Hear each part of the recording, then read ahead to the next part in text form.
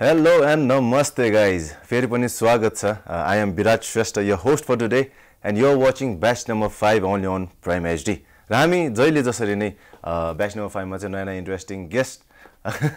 यस हामी batch number 5 मा चाहिँ एकदम इन्ट्रेस्टिङ गेस्टहरु लिएर हजुरको सामु चाहिँ उहाँको एक्सपिरियन्स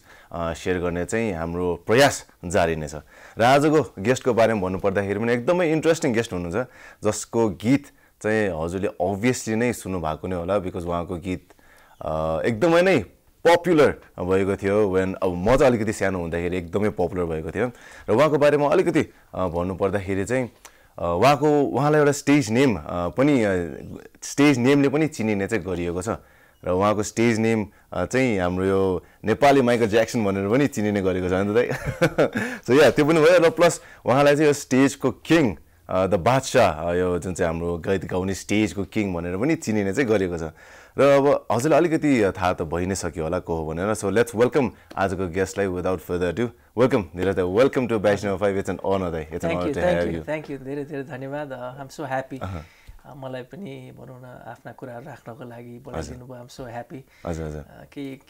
के आज जकास हुनेवाला छ त्यो obviously त दाइ मैले हजुरको अलिकति सानो इन्ट्रोडक्सन त दिनै सके नि दाइ अब यस मैले के छुटाको छ भने चाहिँ हजुरले पनि अलिकति अब भनिदिनुस् न केही छैन तपाईले यसमा आई नो फेरि हजुर लाइक सङ राइटर हुनुहुन्छ सङ सिंगर पनि हुनुहुन्छ र साइड बाइ साइड हजुर इन्जिनियर पनि हुनुहुन्छ है फेरि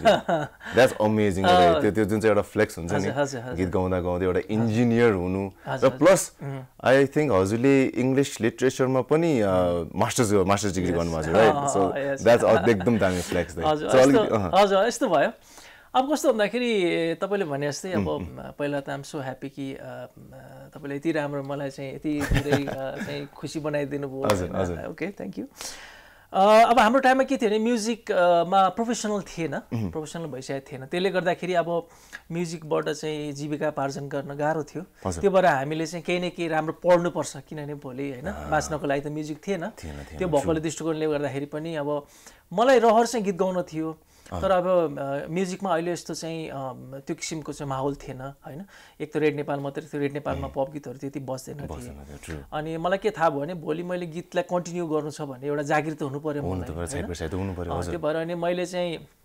मेरो एसएलसी मा राम्रो थियो के त्यतिखेर अब त्यतिखेर चाहिँ बोर्ड भन्ने चलन थियो अहिले चाहिँ छैन त्यतिखेर बोर्ड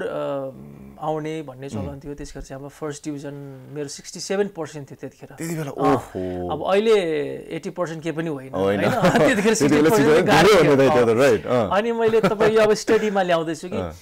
मलाई के लाग्यो भने म छिटो पढेर छिटो पैसा कमाएर छिटो गीत गाउनु थियो के मलाई अनि मैले त्यसपछि अब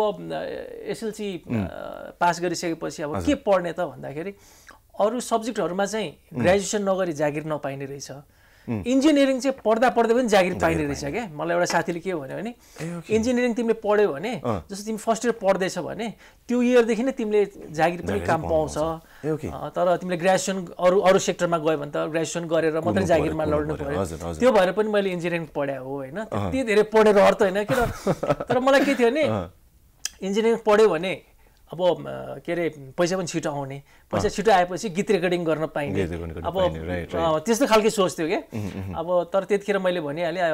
16-17 वर्षको कलिलो दिमाग हो अहिले म त्यसै सोच्दिन थिएँ तर त्यतिखेर लोभ भनेको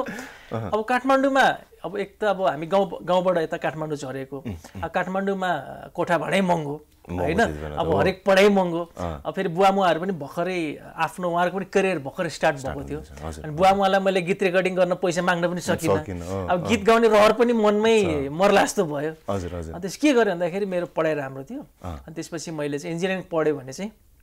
जागिर पनि पाइन्छ भनेकोले इन्जिनियरिङ पनि पढे अनि त्यहाँ चाहिँ सरले चाहिँ अब जो इन्जिनियर सर हुनुहुन्छ उहाँहरुले चाहिँ अरु एउटा ड्राफ्टम्यान भन्ने पद हुँदो रहेछ जसमा चाहिँ सरले चाहिँ यस्तो यस्तो गर्नु भनेर उहाँले आइडिया दिनुहुन्छ त्यसलाई चाहिँ हामीले नक्सामा कोर्ने काम गर्थ्यौ के अनि प्रत्येक नक्सा बनाए बापत चाहिँ सर्टेन पैसा पाइन्थ्यो त्यो पैसा जम्मा गरेर चाहिँ म गीत रेकर्डिङ गर्न पाइन्छ भन्ने लोभ थियो के सो इन्जिनियरिङ चाहिँ यसरी स्टार्ट भयो अब तपाईले भन्नुहोस् अब लिटरेचरमा चाहिँ के थियो भन्दाखेरि त्यतिखेर चाहिँ अलिकति एकजना अब त्यतिखेर हामी भर्खर आइरहेको अब रेड नेपालको दायरसँग टक्कर पर्ने क्या अब हामीले अब हामी भर्खर अब अल्लारे खिटाहरू होइन अब सिनियर दायरले त हामीलाई गाली गर्ने कि अलिक गम्भीर हुन सिकन तिमीहरू खालि चाहिँ सिरियस लिन सिकन भनेर भन्नुभयो अर्को एउटा दाइले त यिनीहरू सबै औँठा साफ हुन्छ नि केटाहरू पपहरू केही पढाइ हुँदैनन् भनेर उडाइदिनु भयो होइन मलाई चाहिँ मनमा लाग्यो क्या अनि तर म तपाईँलाई भन्दैछु कि आई वाज अराउन्ड 18-19 होला त्यतिखेर होइन 18-19 वर्षको मात्रै थिएँ अनि मनमा पनि मलाई रिस उठ्यो 2टा डिग्री त म लिएरै देखाउँछु मलाई हेप्ने भन्ने टाइपको एउटा हुन्छ नि अब त्यो त्यतिकै एउटा भनौँ न 18-19 वर्षको एउटा बच्चाको सनक हो त्यसले त्यस्तो अहिले चाहिँ म त्यसो अहिले सोच्दिनँ त्यसपछि हुँदै गएपछि किन भन्दा त्यतिखेर अब हामी सबै पढ्ने उमेरका थियौँ अब एमए पास गर्न त 6-7 वर्ष कुर्नु पर्यो नि त अनि हामीलाई चाहिँ नराम्रो भन्नुभयो दाइहरूले होइन किन उहाँहरू त्यतिखेर विद्वान हुनुहुन्थ्यो अनि त्यो दृष्टिकोणले पनि इन्जिनियरिङ पनि सक्यो होइन अब इङ्ग्लिसमा मास्टर्समा इङ्ग्लिस लिटरेचर पनि सक्यो अनि त्यतिखेर एउटा चाहिँ फेरि कन्फ्लिक्ट के थियो भन्दाखेरि गीत भनेको एकदम साहित्यिक हुनुपर्छ एकदम डेप्थमा हुनुपर्छ शब्दहरू एकदम ओजनदार हुनुपर्छ अनि मात्र राम्रो गीत हुन्छ भन्ने थियो त्यतिखेर तर हामी चाहिँ गीत सरल हुनुपर्छ एकदम जसले पनि गाउन सक्ने हुनुपर्छ भन्ने हाम्रो टक्कर थियो के अनि त्यतिखेरको सिनियर दाइले चाहिँ जति तिमीले साहित्यिक बनायो त्यति गीत राम्रो हुन्छ भन्ने अनि मलाई चाहिँ के साहित्यिक बनाउँदैमा मात्रै राम्रो हुन्छ त भन्ने मेरो सोच क्या अनि त्यो भएर म अलिकति लिटरेचर चाहिँ अध्ययन गर्नै पर्यो है किनभने उहाँहरूले पनि मास्टर्स डिग्री गरेकै हो भनेपछि मैले पनि मास्टर डिग्री गरेँ भने त त्यो लेभलको दिमाग त मेरो पनि हुन्छ भन्ने चाहिँ सोच भनौँ न त्यतिखेर खेलखालकै यी सबै कुराहरूले गर्दा चाहिँ अब भनौँ न सर्टेन टाइम पछि चाहिँ अब इन्जिनियरिङ पनि सक्यो मेरो होइन त्यसले गर्दा के भन्दाखेरि म्युजिकमा पैसा भएन भने पनि म सर्भाइभ गर्छु भन्ने एउटा भयो त्यो पछि अर्को चाहिँ हामी नपढेको अनपढ हुन्छ भन्नेलाई पनि काउन्टर हान्नु पर्यो मास्टर्स गरेको छु मैले भनेर देखाउनु पर्यो होइन त्यो भएर अराउन्ड भनौँ न 23-25 मा त मैले 2टै डिग्री लिइसकेको थिएँ 23-25 मा किन भन्दाखेरि पढाइमा मेरो राम्रो थियो नि 67 हो नि त 67 ठुलै हो होइन अब तर के भयो भने समय पनि त्यस्तै हुँदै गयो तर यस्तो भयो कि अब नेपालमा प्रजातन्त्र आयो 47-48 मा हामी त्यसरी एसएलसी सकेर बस्यो त्यसपछि अब रेडियो नेपाल मात्रै रहेन अनि प्राइभेट च्यानललाई पनि खोल्न दियो गभर्नमेन्टले होइन त्यतिखेर एउटा मात्रै थियो भने अब त्यस पछाडि चाहिँ हामीले जसले पनि खोल्न सक्छ भन्ने किसिमको एउटा आएपछि अब हामी रेड नेपालमा नअटाएको हामी यङ आर्टिस्टहरू चाहिँ अब एफएममा अटायो क्या हामी अब रेड नेपालमा सुन्ने दर्शक हामीले हाम्रो नसुने पनि हामी जस्तोले चाहिँ एफएममा सुन्नेहरूले हाम्रो म्युजिक सुन्दै जानुभयो अनि त्यसपछि तपाईँको कुरा अर्को पनि ल्याउँछु म अब के भन्दाखेरि मलाई चाहिँ खालि रेडियो नेपालको चाहिँ मैले उहाँलाई डिसरेस्पेक्ट गरे होइन कि मेरो त्यो एजमा मलाई मन नपर्ने 19-20 वर्षको बच्चा छ होइन अब 18-19 को मान्छेमा संसार चिनेको पनि हुँदैन अभियसली हाम्रो अहिले 16-17 वर्षको भाइहरूमा त्यो सिरियसनेस आएकै हुँदैन किनभने उनीहरूको जीवनमा त रमाइलोको मात्रै खेती हुन्छ नि त सो त्यतिखेर अनि मैले चाहिँ के गरेँ भन्दाखेरि अब मलाई चाहिँ रेड नेपालको गायक भन्ने बित्तिकै एकदमै दुखी भएको खालि पीडाको खालि त्यस्तो मात्रै गीत गाउने के त मलाई के छ भने मेरो उमेर पीडाको होइन त मजाको हो रमाइलो गर्ने उमेरमा होइन अनि फेरि त्यतिखेर कस्तो थियो भन्दा अब गीतहरू पनि एकदमै साहित्यिक विशेष थिए र म्युजिकहरू पनि एकदमै गम्भीर गीत म्युजिकहरू चलिरहेको थियो थिएन ओम विक्रम दाई हुनुहुन्थ्यो अनि त्यसपछि अब हामी भन्दा अगाडि अनि हाम्रो भीम तुलाधर दाई होइन विशेष गरी सुनिल प्रति दाई हरिश माथेमा उहाँहरू 3 चाहिँ उहाँहरू खालको म्युजिक चाहिँ उहाँहरूको सरल म्युजिक थियो बुझ्ने पनि थियो होइन अनि रेड नेपालको त्यो बुवाहरूले सुन्दा अब भनौँ न अब तपाईँको 18-19 सालदेखि चाहिँ सुनिरहेको गीत सुन्दा हामीलाई चाहिँ बुवाभन्दा फरक चाहिने हाम्रै एजको चाहिने नि त त्यतिखेर यता माइकल ज्याक्सन चलिरहेको उता मिथुन चक्रवर्ती चलिरहेको मलाई त्यस्तो म्युजिक चाहिने होइन अनि त्यसपछि मैले चाहिँ होइन अब रेड नेपालको मात्रै गीत होइन हाम्रो पनि गीत गीतै त हो नि भन्ने प्रकारले चाहिँ मैले चाहिँ त्यो लुकी लुकी भन्ने गीत चाहिँ कम्पोज गरेको थिएँ क्या त्यतिखेर चाहिँ अब यता माइकल ज्याक्सन थियो यतातिर चाहिँ मिथुन चक्रवर्तीको डिस्को डान्स चलिरहेको थियो मलाई त्यस्तो चाहियो अब मलाई यो रेड नेपालको अलिकति आई वाज टु यङ म अलिक धेरै यङ भएँ कि यो गीत मलाई पच्न सकेन त मैले के गर्दै भने अब स्कुलमा त्यतिखेर अब अहिले जस्तो केटाकेटी एकदम बोल्ने चलन थिएन नि त केटीहरूको लाइन परै 10 फिट टाढा हाम्रो केटाहरूको पुरै 10 फिट टाढा होइन अब बोल्ने त परै जाओस् थियो एकचोटि बोल्यो भने त्यो स्कुलमा हैरान ल धीरज राई र त्यसको लभ पर्यो रे अब भनौँ न मैले भन्नु खोजेँ तपाईँलाई it was very narrow society होइन त्यतिखेर अनि अब त्यतिखेर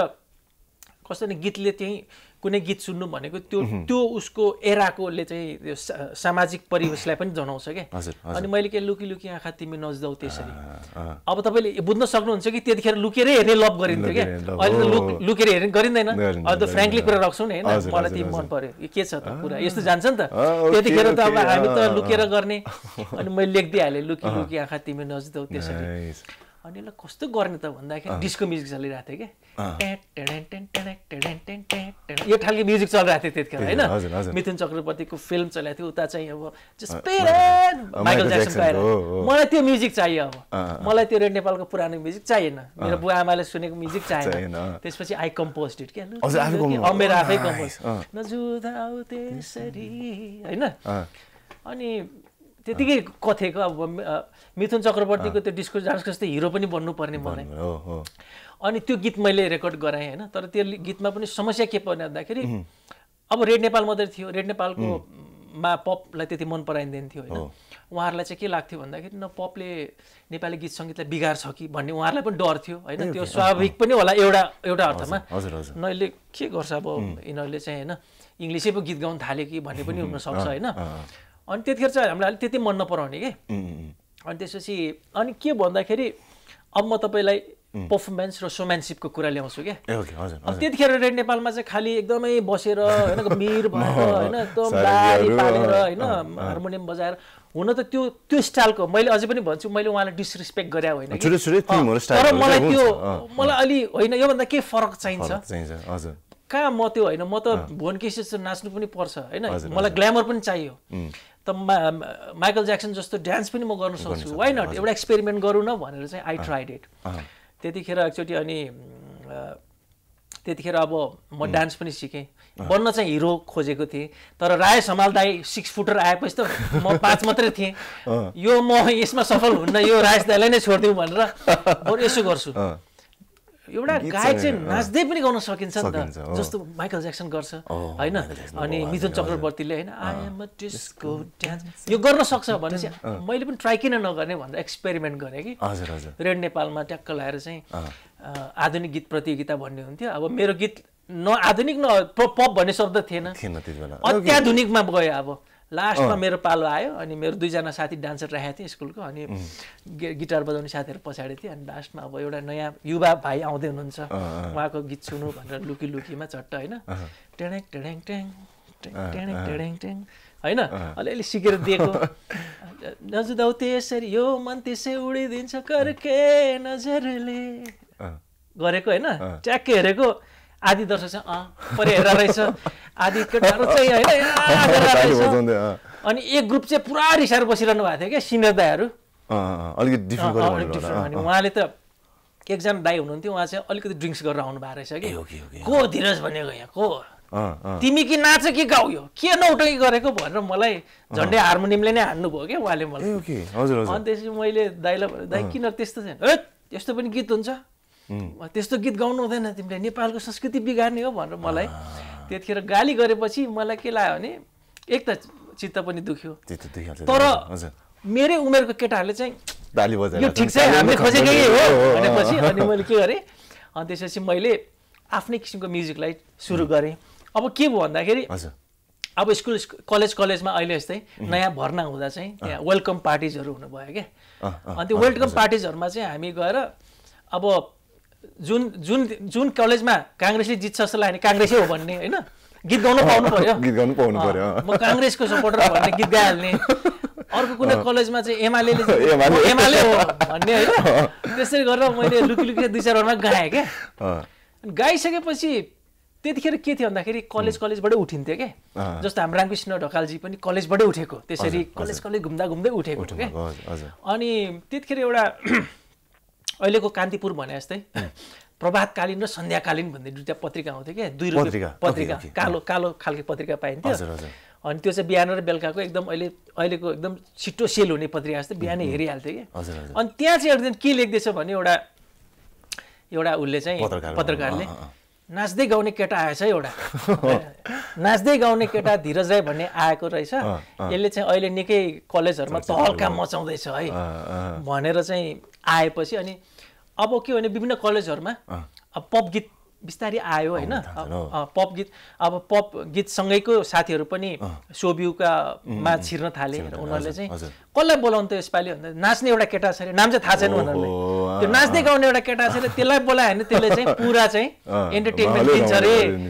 भनेर उले भनेपछि मैले अनि नाच्दै गाउने केटा भनेर हरेक ठाउँमा मलाई चाहिँ बोलाउन थाल्यो त्यसले गर्दा अरु पप गायकहरु भन्दा म अलि फरक भए नि त कसलाई बोलाउने त नाच्दै गाउनु छ नि त्यो एउटा त्यो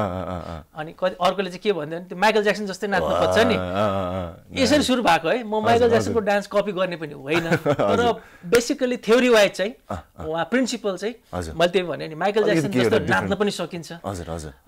भुवन किसी दाई जस्तो स्टाइलिस पनि गर्न सकिन्छ हैन त्यो किन एउटा चाहिँ सिङ्गर परफर्मर हुन सक्दैन भनेर त्यसरी स्टार्ट भयो हुँदा हुँदा अब के भन्दाखेरि युथहरु अगाडि आउँदै गए पप म्युजिकले चाहिँ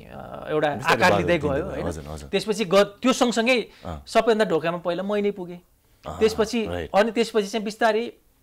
गीत गाए बापत चाहिँ 500 रुपैयाँ 1000 रुपैयाँ दिने ट्रेन्ड पनि सुरु भयो के ए भनेपछि फर्स्टमा चाहिँ थिएन थिएन के पनि थिएन हामी खाली फन्डको लागि मात्रै जाने गाउने मात्रै ए ओके अनि त्यही भएर त म इन्जिनियरिङ पढाए नि भोगे परिन्छ भनेर के फेरि गाएर मात्र त पेट पालिँदैन भनेर भोगे परिन्छ भोगे त गाउन सकिँदैन तर के भयो भन्दाखेरि समय यस्तै रहेछ समय चेन्ज हुन्छ हैन बिस्तारै बिस्तारै अब त्यो 1000 रुपैयाँ 2000 मा हुँदै गयो 2000 पछि 3000 हुँदै गयो त्यसपछि त जहाँ पनि त्यो नाच्ने केटालाई बोलाउँ भनेपछि त्यसपछि मेरो यसरी तपाईले भन्नु भने स्टेज परफर्मेन्सको सुरु भयो र त्यसपछि मैले डान्सहरु पनि सिकाएँ अनि सिकेँ हैन त्यसपछि मैले कोरियोग्राफ गरेर गर्ने एउटा ट्रेन पनि ल्याएँ त्यसपछि त्यो स्वीकार्यता हुँदै गयो के अनि माइकल ज्याक्सन जस्तै गर्न खोज्ने रहेछ केटा भनेर भन्दै थियो पहिला तर पछि छोटो भन्न मन लाग्यो होला के नेपाली माइकल ज्याक्सन हैन त्यो भनेर अब नेपाली माइकल ज्याक्सन धीरज राई भनेर पछि स्टेजमा कसलाई बोलाउने नेपाली माइकल ज्याक्सन त्यो नाच्दै गाउने छ नि त्यसले ठीक गर्छ है ल यस्तो प्रकारले चाहिँ यसरी सुरु भएको हो हैन र मैले अहिले पनि भने तर म माइकल ज्याक्सनको ठुलो फ्यान हो हजुर माइकल ज्याक्सन भने एउटै मात्रै हो हामी उहाँको फुट स्टेपमा वे गोइङ अप हैन त्यो भएर this is how it start that's अति इन्ट्रेस्टिङ दाइको त्यो जुन चाहिँ यो दाइले त भन्नुभयो नि एक्सपिरियन्स द्याट्स अति इन्ट्रेस्टिङ चाहिँ सो यसमा अब जोड्नु पर्दाखेरि एउटा गीत पनि सुनिहाल्नु त दाइको एकदम पपुलर लुकी लुकी गीत नै चाहिँ सुनिहाल्नु है त यो सर्ट ब्रेक पछि सो गाइज हामी यो कन्भर्सेसन चाहिँ कन्टिन्यू गर्ने नै छौँ अहिले we are moving out for a short musical brake will be right back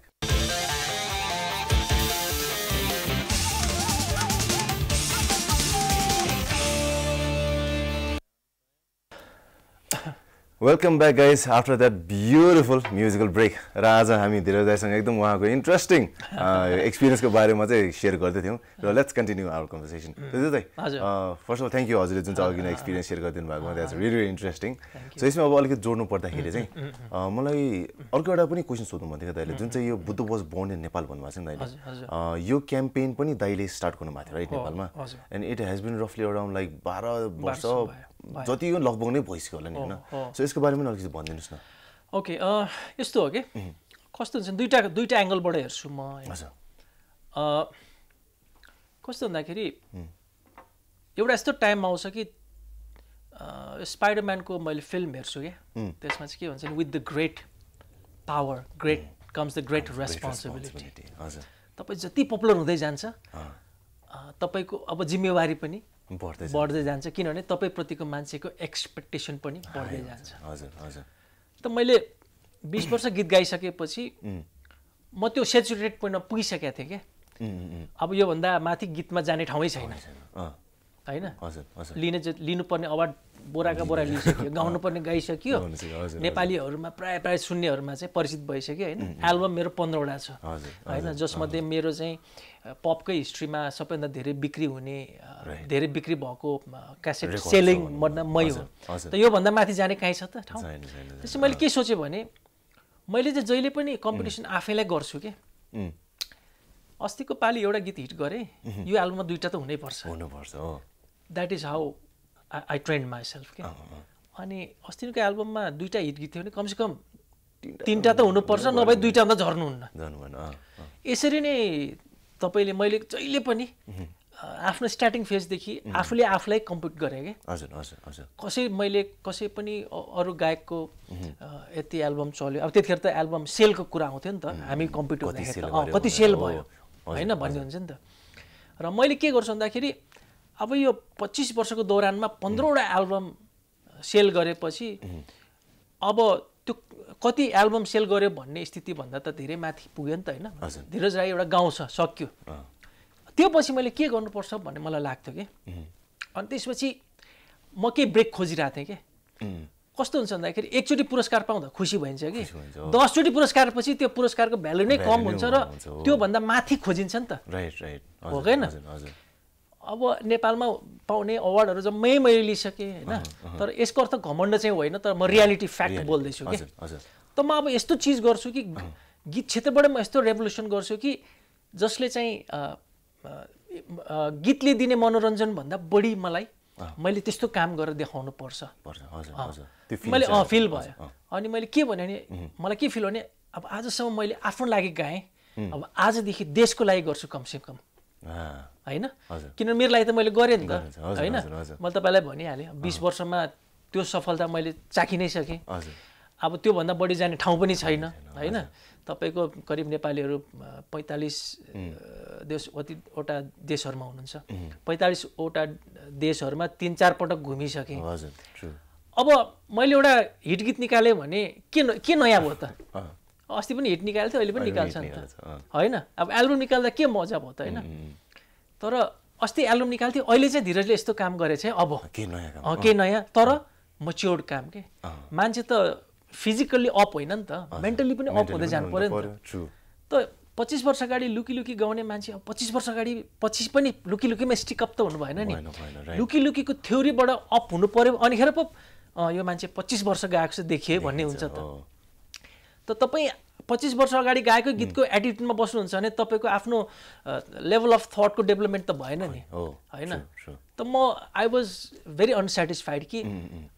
अब हिट गीत निक्लेर मात्रै मलाई पुगेन के त्योभन्दा माथि जानु पर्यो म त्यसपछि मैले के सोच्ने अब मेरो लागि मैले गाएँ पुग्यो अब म देशको लागि केही काम गर्छु भन्ने मेरो दिमागमा थियो अनि त्यति नै खेर मैले तपाईँलाई भने नि मास्टर्स डिग्री पढ्दै थिएँ म अनि एमए सेकेन्ड इयरमा चाहिँ हामीले हिस्ट्री अफ नलेज भन्ने एउटा पुस्तक पढ्नु पर्थ्यो क्या त्यो चाहिँ जस्तो एमएमा 5वटा सब्जेक्टको हुन्छ इच सब्जेक्टको चाहिँ 100 पूर्णाङ्क हुन्छ 5 एउटाको 500 नम्बर भयो होइन त्यसमा त्यो एउटा पुस्तकमा चाहिँ आई वाज भेरी सक्ड के Buddha was born in India भनेर लेखिएको किताब पो रहेछ हाम्रोमा त अनि आई वाज रियली होइन किताबको प्रिन्टिङ मिस्टेक भयो जस्तो लाग्यो क्या मलाई तर अरू साथी म आरआर कलेज पढेको है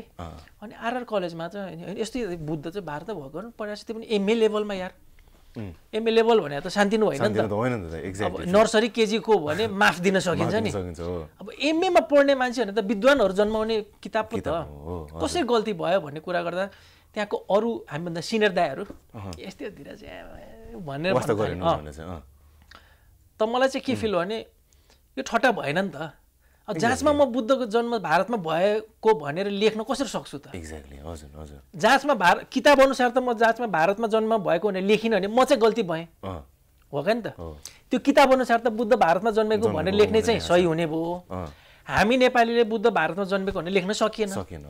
त्यसपछि अब हामी अनि म जस्तै 2-4 जना केटाहरू पनि कुरा गर्दाखेरि त्यो किताब त नेपालभरि नै 10औं वर्षदेखि पढाइ हुँदै आएको रहेछ अनि मलाई के फिल 10 वर्षसम्म किन चाहिँ कोही नबोलेको त कि बुद्ध भारतमा जन्मेको यस्तो लाग्छ कि क्या हो सबैलाई जस्तो लाग्यो कि अथवा म मात्रै छुच्चा भएको जस्तो पनि लाग्यो कि हजुर हजुर अनि त्यसपछि धेरै हाम्रो साथीहरू चाहिँ अब अलिकति हामी चाहिँ भनौँ न अब कलेजको एउटा ऊ पनि हुन्छ माहौल पनि हुन्छ अनि त्यसपछि हामीले चाहिँ होइन किताब हटाउनु पर्छ भन्ने विषयमा 2-4 जना हामी साथीहरू चाहिँ अग्री भयौँ के त्यसो यसो गरी हटाउनलाई यो कुरा लिएर चाहिँ सरलाई जाउँ कुरा राखौँ किनभने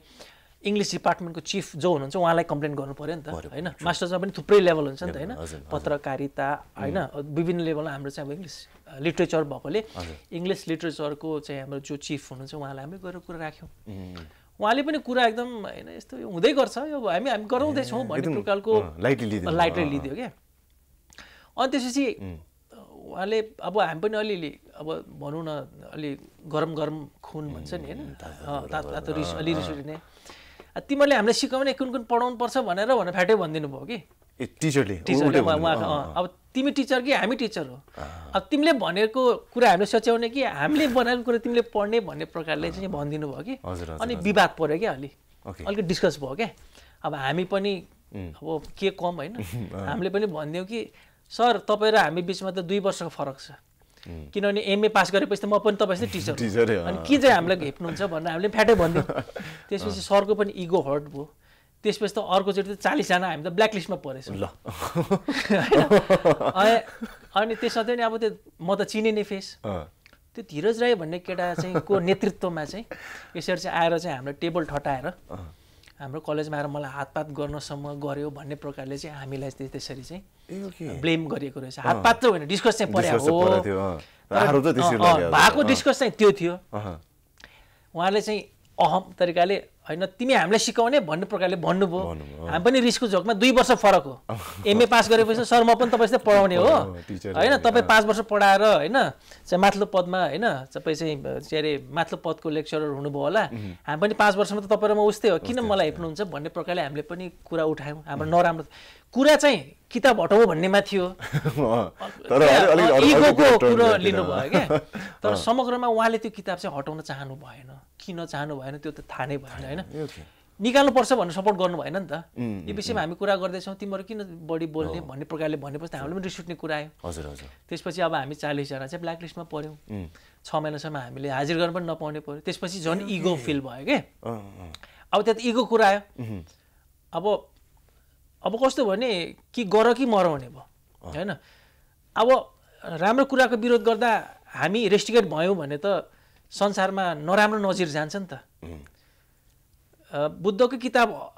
हटाउनु पर्छ भन्ने केटाहरू जेल पर्यो भन्दा राम्रो सुन्यो त त्यो अरू देशको मान्छेले सोच्यो भने के भन्छ हेर त बुद्ध भारतमा जन्मेको भन्ने कुराको विरोध गर्दै सरकारले चाहिँ जेल हाल्दो रहेछ भनेपछि त सबैको बेइज्जत हुने भयो नि त त्यसपछि लास्टमा एउटा नेगोसिएसन भयो क्या अनि त्यो घटना चाहिँ चर्किँदै गयो क्या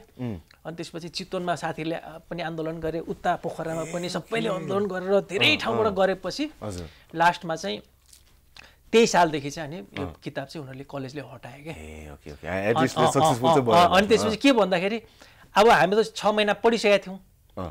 अब त्यो किताब के गर्ने त नयाँ किताब हाल्ने कि होइन नयाँ किताब हाल्दा त 6 महिना फेरि हाम्रो गइसक्यो त त्यसो के गर्ने भन्दा नि हामीलाई चाहिँ यो किताब दिनै नपर्ने गरी त्यो वर्ष चाहिँ हामीले 400 को फुल मैद गऱ्यौँ क्या अनि त्यसपछि मलाई के फिल भयो भने बुद्धको चाहिँ गलत पुस्तक त नेपालमा रहेछ होइन अनि मैले के हेरेँ भन्दाखेरि होइन फेरि त्यो किताब चाहिँ के रहेछ भन्दाखेरि चार्ल्स भ्यान डोरेन भनेको चाहिँ एउटा वर्ल्ड फेमस राइटर हुनुहुन्छ क्या त्यो किताब चाहिँ संसारभरि उसले पढ्ने रहेछ त्यो किताब चाहिँ हाम्रो एमएमा फिट हुन्छ भनेर त्यो किताबलाई रिफर गराएर रहेछ क्या अनि त्यो गरेकोले गर्दाखेरि अब मैले के सोचेँ भने अब हामीले नेपालमा त बुद्ध भारतमा भनेर पढ्यौँ भनेपछि यो किताब त हामी भन्दा संसारले बढी पढ्यो त यो संसारमा मान्छेले त के बुझ्यो त्यसले बुद्ध भारतमै जन्मेको भनेर बुझे अब अर्को तपाईँलाई कुरा गर्छु अब धर्म चाहिँ म फेरि किरात धर्म हामी राईहरू त किरात धर्म मान्ने मान्छे हो मैले के भन्नु खोजेँ भने बुद्ध भनेको कुनै जात धर्म भूगोल होइन क्या यो चाहिँ मोर देन द्याट यो चाहिँ मातृभूमिको कुरा हो अब धर्म त म किरात मान्ने हो होइन तर म किरात धर्म माने पनि सबै धर्मलाई त हामी सम्मान गर्छौँ नि हामी धर्मको विरुद्ध कहिले लडेका छौँ छैन नि सबै हामी नेपाली भनेर बसेका छौँ नि त बुद्ध चाहिँ किन भन्दाखेरि नेपाललाई संसारमा चिनाउने भनेको बुद्ध जन्मेको देश अनि बुद्ध भारतमा जन्मेको भनेर प्रमाणित भयो भने हाम्रो देशको त होइन अस्तित्वै खतरा भयो नि यो कम सिरियस म्याटर हो यो होइन तपाईँ अब अहिले कुनै देशको अहिले कुनै देशको चाहिँ चिजलाई आफ्नो भन्नुहोस् त के हुन्छ त्यहाँ तर हामी चाहिँ कुरेरै हामी चाहिँ सहेरै किन बस्ने अनि त्यति नै खेर फेरि बुद्ध भन्ने टेलिफिल्म पनि आयो हेर्नुहोस् त्यसमा चाहिँ बुद्ध भन्ने टेलिफिल्म लामो टेलिसिरियल आयो होइन बीके मोदी डाइरेक्टर हुनुहुन्थ्यो डक्टर उहाँले गर्नुभएको कबीर बेदी हुनुहुन्थ्यो त्यसमा कबीर बेदी र उहाँको डाइरेक्टरले चाहिँ फ्याक्ट लाएर त्यो के भन्छ पत्रकार सम्मेलनमा बुद्ध भन्ने टेलिसिरियल आउँदैछ र बुद्ध भन्ने टेलिसिरियलको चाहिँ बुद्धको लाइफमा बेस्ड छ र यसको बारेमा चाहिँ कबीर बेदी यस्तो हुनुहुन्छ भनेर कबीर बेदीले भन्नुभयो उहाँले के भन्नुभयो भने क्योंकि भगवान बुद्धको जन्म भारतमै हुआ है बुद्धका के अरे धर्म प्रसार भारत से हुआ है भनेको क्लिप आयो त्यसपछि बुद्ध भन्ने जुन टेलिसिरियलै बनाएको उसले डाइरेक्टरले पनि बिके मोदी हुनुहुन्छ उहाँले पनि because Buddha was born in Nepal he became Siddhartha into Siddhartha to के अरे बुद्ध इन इन्डिया भनेर यसरी भनेपछि त्यसपछि अनि हामीले अब यता भर्खर किताबसँगको रिस थियो एउटा तर्फबाट हानिरहेको अब त भिजुअलबाटै आउने भयो त अनि त्यसपछि मैले के सोचेँ भने किन त यो घरिघरि आइरहन्छ त यो बुद्धको चाहिँ भारतमा जन्म भएको भन्ने यो लफडा किन आइरहन्छ त हो त्यतिखेर चाहिँ मैले के फिल गरेँ भने अब म के गर्छु भने बुद्धको एउटा गीत गाउँछु किनभने त्यतिखेर बुद्ध नेपालमा जन्मेको भन्ने नेपाली भाषाको गीत चाहिँ भिडियोमा रहेछ इङ्ग्लिस भाषामा छैन रहेछ अनि त्यसपछि अब म फेरि इङ्ग्लिसमा मास्टर्स गरे मान्छे होइन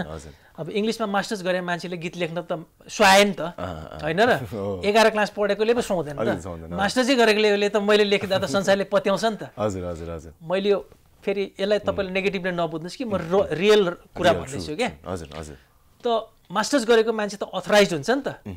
यतिसम्म लेखेको उसको कुरा त विश्वले पत्याउँछ नि त मेरो चाहिँ एस्टिमेट थियो त्यसमा मैले Buddha was born in Nepal भन्ने पहिलोचोटि मैले गीत चाहिँ स्टार्ट गरेँ त्यसपछि अनि अब हामीले किताबमा कलेजमा त विद्रोह गऱ्यौँ त्यसपछि फेरि अब त्यो जिटिभी चाहिँ हटाउनु पर्छ भनेर हामीले ठुलो आन्दोलन गऱ्यौँ क्या अनि त्यसपछि त्यतिखेर पनि त्यसपछि बुद्ध भन्ने टेलिसिरियलले चाहिँ जिटिभीले माफी माग्यो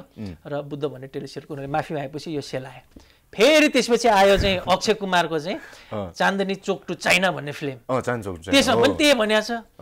यो हिरोको जन्म यस्तो भयो कि जुन देशमा चाहिँ भगवान बुद्धको जन्म छ भनेर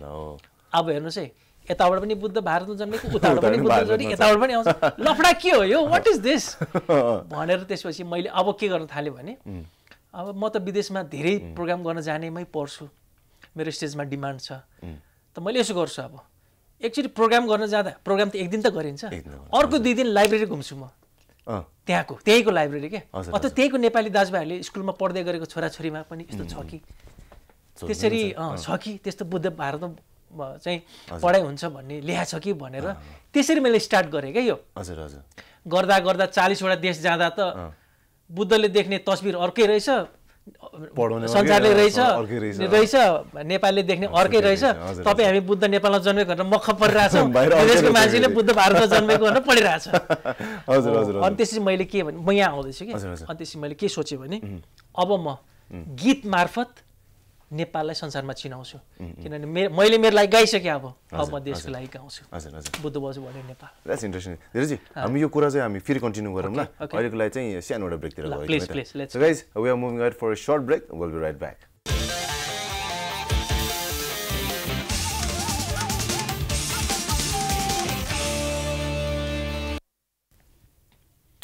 welcome back guys after that short musical brake र हामी आज धीरज जीसँग चाहिँ एकदम इन्ट्रेस्टिङ उहाँको एकदम इन्ट्रेस्टिङ एक्सपिरियन्स कुराकानी चाहिँ गर्दै थियौँ सो यस धीरजी अब हजुर जुन चाहिँ अघि भन्नुभयो नि यो बुद्ध वाज बोर्न इन नेपालको क्याम्पेनको बारेमा यति अझ जोड दिउँ न हजुर के भन्नुहुन्छ अब अहिले चाहिँ हामी के गरेछौँ भने समस्या त मैले भनिहालेँ हजुर हजुर मैले के भन्यो भने भनेपछि तपाईँको नेपालमा चाहिँ Buddha was born in Nepal थियो तर संसारमा चाहिँ बुद्ध वाज बोर्न इन अलिकति मिसइन्फर्मेसन चाहिँ थियो त्योभन्दा अझ तपाईँलाई थाहा नै छैन कि यो कस्तो छ भन्दा नि यो कस्तो छ भने बाहिरबाट सर्लक्क हेर्दा चाहिँ कहाँ छ बुद्धको खै काहीँ गलत छैन भन्ने लाग्छ क्या तर तपाईँको एउटा चाहिँ एउटा ऊ छ है के अरे हाम्रो आमिर खानको फिल्म छ क्या एउटा आमिर खानको एउटा सर्ट मलाई याद आयो म तपाईँलाई भन्छु तपाईँ स्पष्ट बुझ्नुहुन्छ उताबाट चाहिँ ड्रग्स व्यापारीहरू चाहिँ ट्रकमा लिएर आएको छ सर भनेर चाहिँ आमिर खान चाहिँ इन्सपेक्टर हुन्छ अनि उनीहरू चाहिँ खबर आएपछि उसले चाहिँ गएर सबै ट्रकमा चाहिँ चेक गर्छ ट्रकमा यसो हेर्छ भकारी हुन्छ क्या त्यो धानको भकारी मात्रै सर यता धानको भकारी मात्रै छ यहाँ त त्यसो ड्रग्स त देखिँदैन भनेपछि अनि उसले चाहिँ आमिर खानले चाहिँ त्यो ट्रकको भित्र चाहिँ उसले चाहिँ छुरी हालेर यसो निकाल्दाखेरि त्यहाँ चाहिँ ट्रक त्यो पोकाहरू हुन्छ क्या अनि माथिबाट खनेर हेर्दाखेरि चाहिँ जति जति खोज्दै गयो उति चाहिँ ड्रग्सहरू बेचिन्छ क्या अहिले त्यही नै छ क्या तपाईँ हामीले हेर्दाखेरि बुद्धको कहाँ छ र भ्रम जस्तो लाग्छ कि अनि त्यो हामीलाई किन थाहा छैन भन्दाखेरि तपाईँ हामीले धेरैले कसरी एक्सक्युज गरिरहेछौँ नि एउटा दुईवटा कलेजमा मिस भएको होला नि भनेर हामीले एक्सक्युज गरिरहेछौँ क्या तर हामीले के बुझ्दैनौँ भने यो 100 वर्षसम्ममा युरोपको बाजेले पनि त्यही पढाएको छ भारतमा जन्मेको भनेर छोराले पनि नातिले पनि पनातिले पनि पढेर आएको छ भन्ने कुरा हामीलाई थाहा छैन क्या र यो कुरो कति डेन्जर कुरा हो भन्ने कुरो पनि हामीले मलाई रियलाइज गरेका छैनौँ जस्तो पनि लाग्छ मैले अघि भनिहालेँ नि कुरो धर्मको होइन कुरो मातृभूमिको हो नि किन नेपाललाई चिनाउने भनेकै बुद्ध जन्मेको देश सगरमाथाको देश होइन वीर गोर्खालीहरूको देश यति होइन त नत्र भने तपाईँको अनि अब यो तीनटा छ यो तीनटा देशमा पनि बुद्ध चाहिँ हाम्रो होइन भन्ने पर्यो भने त हामी त भर्खरको देश हुन्छौँ होइन यो देशलाई के भनेर चिन्ने भनेर संसारले हामीले खोज्यो भने हाम्रो कति नराम्रो हामी त अङ्ग्रेजको पालामा पनि कसैको गुलाम हुन नपरेको देश त्यस्तो गर्विलो देश होइन अब अहिले चाहिँ बुद्ध नेपालमा जन्मेको भनेर हामी गर्व गर्ने तर बुद्ध चाहिँ अरू देशमा भएको भनेर संसारमा छ्यापछ्याप्ती छ हो अब मैले तपाईँलाई यहीँ जोड्छु र अब चाहिँ मैले हिजो चाहिँ आफ्नो लागि गाएँ अब अहिले चाहिँ देशलाई चिनाउनको लागि गाउँदैछु र देशलाई चिनाउने भनेको नेपाल त्यो देश हो जुन देशमा बुद्ध जन्मेको हो र नेपालदेखि बाहेक अरू देशको जन्मेको भन्ने किताबहरू सबै गलत हो भनेर हटाउन हामी गरिरहेछौँ क्या यो क्याम्पेन हामीले के गरिरहेछौँ नि 2-3 वटा कुराहरू एक चाहिँ देशभित्र गर्ने क्याम्पेन अर्को चाहिँ देश बाहिर गर्ने क्याम्पेन होइन अब हाम्रो समस्या के छ भन्दाखेरि तपाईँ हामीलाई बुद्ध अघि पनि तपाईँले भनिहाल्नुभयो कि बुद्धको यति गहिरो यस्तो गडबड रहेछ थाहा नै भएन किन थाहा छैन भने एक चाहिँ हामीलाई कि चाहिँ हामीले ठुलो मान्छेले भनेको विश्वास गर्छौँ कि आफ्नै आँखाले हेरेपछि नै विश्वास गर्छौँ अब 40वटा देशमा गएर हेर्नलाई हामीलाई भिसा पनि छैन पैसा पनि छैन 40वटा देश जान सक्छौँ त हामी त्यसो भने अनि नेपाल सरकारले पनि यत्रो सबै रिसर्च गरेर बुद्धको यस्तो यस्तो घटना भएको थियो भनेर कुनै किताबमा लेखा छ किताबमा पनि बुद्ध नेपालमा जन्मेकै छ भनेर हामीलाई त्यस्तो लाग्ने अब विदेशमा जान हामी चान्सै नपाउने होइन अब म पो एउटा आई एम प्रिभिलेज्ड कि म सिङ्गर भएको हुनाले र म मास्टर्स पढेको हुनाले र यो चेतना भएकोले म खोजी हिँड्छु त होइन यस्तो कन्सियसनेस नै छैन नि त त्यो बखत अहिले हामीले के गरेका छौँ भने पहिला देशभित्रै एउटा चाहिँ बुद्धको आवाज उठाउनु भनेर एउटा चाहिँ प्रेसर दिने के हामीले 4 वर्ष अगाडि चाहिँ टुडी खेलमा Buddha was born in Nepal भनेर एउटा ठुलो क्याम्पेन गरेका थियौँ क्या अनि त्यसमा चाहिँ बुद्ध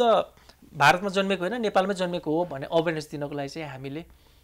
कि मलाई मात्रै बुद्ध भारतमा नेपालमा जन्मेको भनेर म मात्रै कराउने हो मलाई मात्रै टेन्सन भएको किनभने 10 वर्ष अगाडि साथीले पनि त्यही भन्थे बुद्ध नेपालमा जन्मेको भनेर के क्याम्पेन चलाएर तिमीले यो West of money West of time भन्थे होइन तर अब अहिले चाहिँ मैले सबै बुद्धको त्यो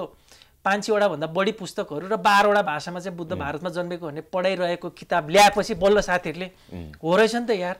भनेर चाहिँ बुझ्छन् होइन अहिले के गरिरहेको छौँ भन्दाखेरि नेपालभित्र चाहिँ हामीले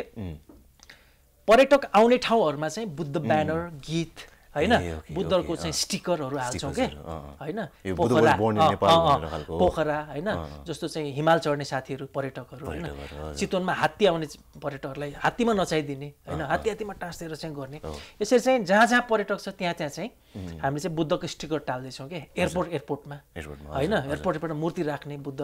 नेपालमा जन्मेको भनेर एउटा यो भयो अर्को चाहिँ हामीले के भनेको छ भने नेपाली नोट र पासपोर्ट मध्ये एउटामा चाहिँ Buddha was born in Nepal भनेर लेखौँ यो पनि हामीले क्याम्पेन चलाइरहेको छौँ यो पनि गरिरहेको छौँ पैसामा पनि लेखौँ भनेर गरिरहेको छौँ यो दुईवटा भयो र तेस्रो चाहिँ